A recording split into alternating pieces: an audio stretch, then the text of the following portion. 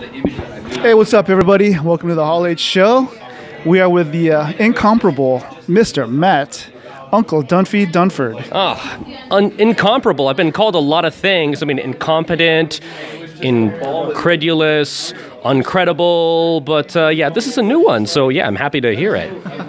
So we are at the Panels comic book and coffee shop here in Oceanside, California for a little artist meet and greet. I just interviewed the 4 artists, and I saw Matt out of the corner of my eye, and I said, I got to get him on this podcast too. So how you doing? I'm doing okay, but it's like, I mean, it's so unusual for me to show up at a comic event. I mean, it's like, me going to an event with comic books, I mean, that's just like completely unheard of. I mean, why would I do that? So I know how rare it is for me to appear at such events like this, but I guess I'm happy to be here. And you know what? Panels here in Oceanside is a wonderful place, and I came here about a month ago after an event that I was putting up called Poke Oasis, which was a fandom for Pokemon events and whatnot. That's put on by Video Game Connection and the folks at Nerdbot. And I decided, you know what? It's been a long day. Let me test the new guys. And I came here and I absolutely loved it. It really resonated with me because you've been hearing about all these like comic and coffee shops. They've got one in Arizona. They got one in New York. But it's like we don't have one yet in the San Diego area. The closest one I could think of was, there's one in the San Francisco area, because every time I go to the Bay Area, it's like I literally will spend my vacation just comic shop, comic shop, comic shop, comic shop, comic shop, comic shop. But the fact that we finally have one that's, within San Diego County now, I think is a great thing. And I came in, and the owner, Alvaro and Tio, like, they're wonderful. And it's great what they're doing. And they're helping local creators. They're selling books to the big two. They're having community events here. Because every comic store should bring something different. And I don't play favorites with comic stores. I go to all of them. And I love just being part of them in any way I can. And so now with this store, here doing this with the comics and coffee, I think it's wonderful. What's your favorite pastry? They also have pastries here. They do have pastries here, and regrettably, I have to say that I have not tried them yet because I'm trying to stay away from carbs, because fighting the dad bod, getting back in shape, fighting the dad bod so I can look like Rad God. Yeah, it's one of Chad Kavanaugh's ones if you haven't seen it yet.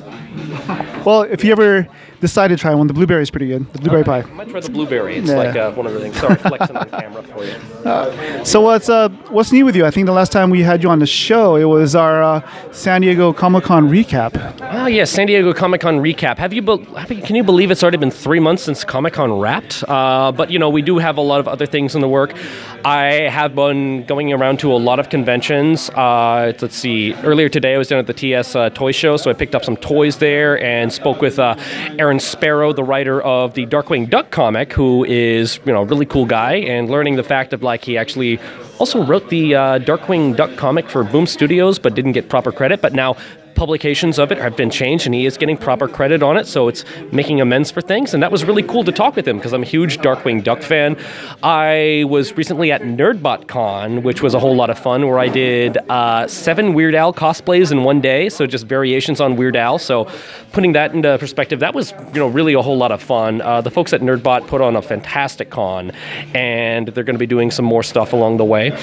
And let's see, last night I also did the Little Fish cosplay figure drawing session, where we had at least, I think we had 30 artists come out in force to draw our wonderful featured models of Miss Echo Blocker, who the guys could not take their eyes off her, and for good reason. And also Mr. Sean Richter, who you introduced me to, was a featured model there, busting out his Captain America and his Wolverine, and that was just wonderful. And we had a blast. It was so many wonderful moments, bunch of wonderful art produced, and we're already looking forward to the next one, because we just love cultivating the art community, the comic community, the cosplayers. Just take it all in and bring it all together. Can you briefly tell us about Little Fish Comic Book Studios? Okay, so Little Fish Comic Book Studio, which is now in its 5th year, is San Diego's premier art education institute. So when you look at resources for getting into comic art, we have a lot of wonderful talent here, but if you ask them, where'd you get started? A lot of them say, well, I started kind of just tracing on my own, or I had to wait till I was like in college to go to art school. There's not really a good resource for that that's accessible. And so Alonso Nunez sought to himself create a place that is affordable and accessible for artists of any age. I mean, we have students as young as 7, and I think our oldest is 45, to just learn comics. So if you want to learn to draw superheroes, if you want to learn to draw anime, if you want to learn like, Sunday strips, web comics, Little Fish can teach you the fundamentals of all the cartooning and sequential art that you need. And we are located over by the SDSU area on Elkhorn Boulevard, in the not-so-sketchy area. So feel free to come by, check out our library. It's great for kids, great for adults. If you want to learn to make comics, we can hook you up. And you're also part of the San Diego Comic Fest. Ah, yes, San Diego Comic Fest, which is just concluded its 5th year and entering its 6th year. And so now we are 6 months away. It will be happening from April 20th through the 22nd in 2018. So it's a nice little 3-day show. And it's going to be a whole lot of fun. This year we are showcasing 200 years of Mary Shelley's Frankenstein. So we will have a wonderful cast of characters.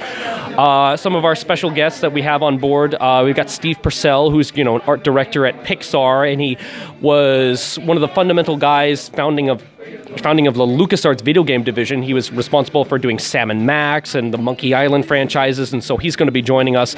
He's also one of the lead character artists on Brave, so if you're a fan of Brave, it's great to meet Steve Purcell. Boris Karloff's daughter, Sarah Karloff, is going to be swinging by to talk about her father and his experiences as Frankenstein, so we do have like some of that.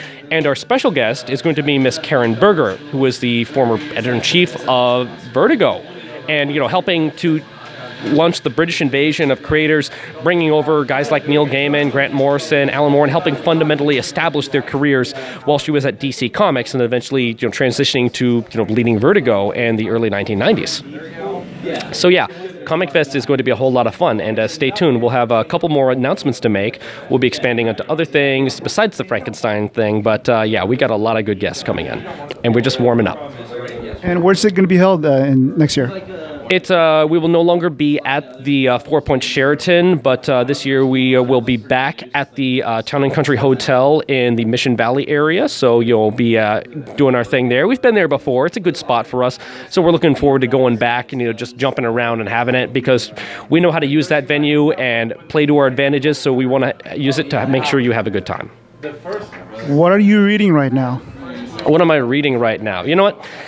It's hard to say that I haven't been reading as much as I could be, but it's just what it's gotten to life, because I go around and I work and I cultivate and I go to events, and despite the amount of books that I am buying, I'm not reading as much as I could be.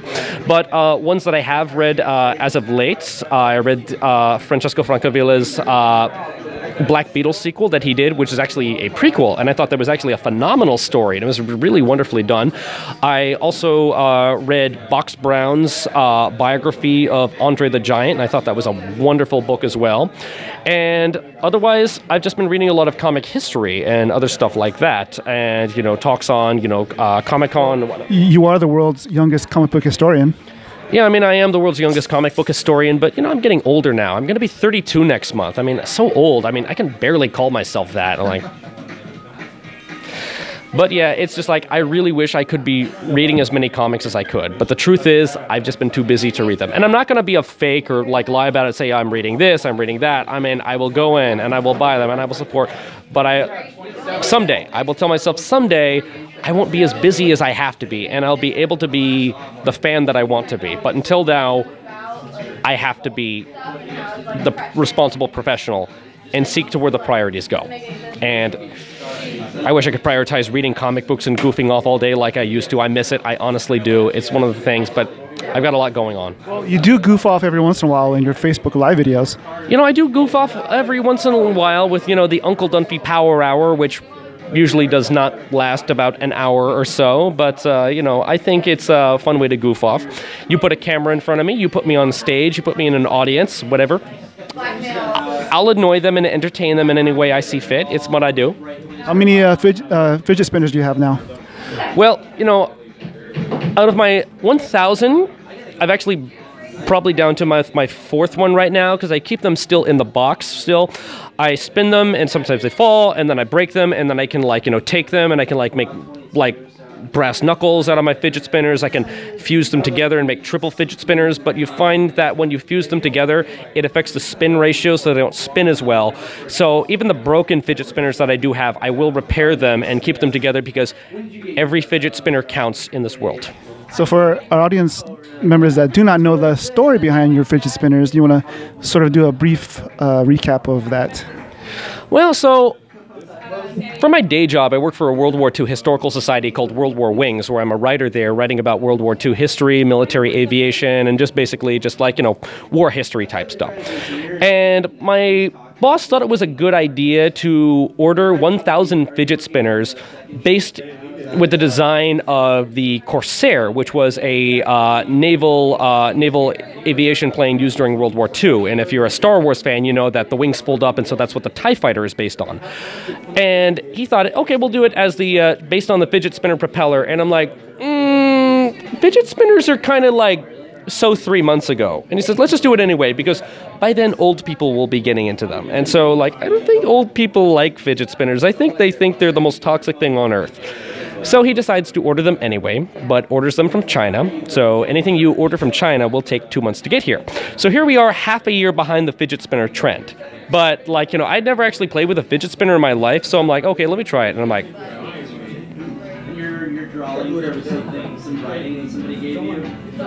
and I realized this is the greatest thing in the world because all they do is annoy people.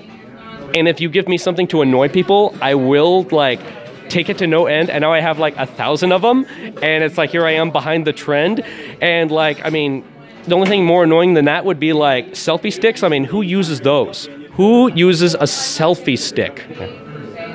So speaking of annoying, if people want to get annoyed online, where can they find you?